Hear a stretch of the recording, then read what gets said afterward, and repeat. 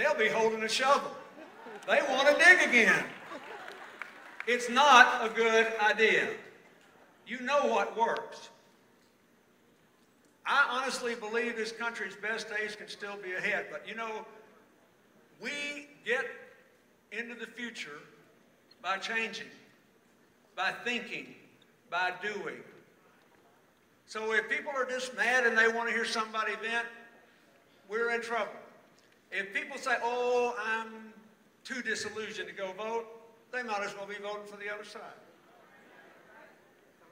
And if people say, by the way, they're concerned about government spending, just say that so far President Obama and the Congress, they're pikers compared to what went on before. They managed to double the debt of the country while we had economic growth.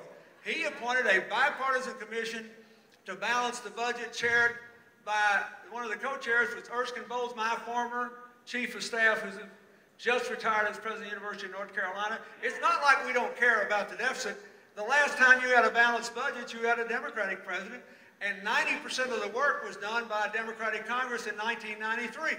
We know this is important, but you've got to do this in the right order. And my view is this. Again, I know something about this economic situation. A year and a half just wasn't enough time to get us out of the hole we were in. So I want you to stick with us.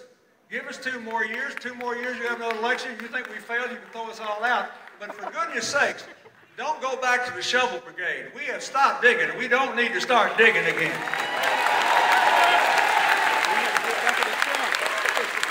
So,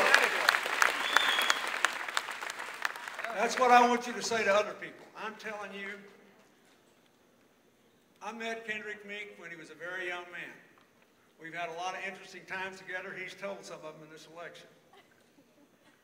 I've seen him grow as a person and as a public servant. I saw him come to terms with being a congressman. I saw him sit there and look at other people and look at what was being done and figure out how to get things done. I saw him spend 2 or 3 or 4 times as much time doing as he did talking. And that's what America needs. That's what Florida needs.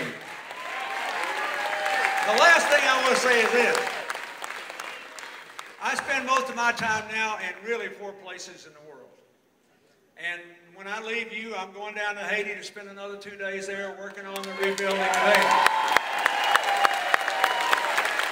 Kendrick was one of the leaders in passing a bill in Congress for us to buy more products from Haiti instead of from Asia, and I believe it will lead to $300 million in investment there and thousands and thousands and thousands of Haitians getting jobs.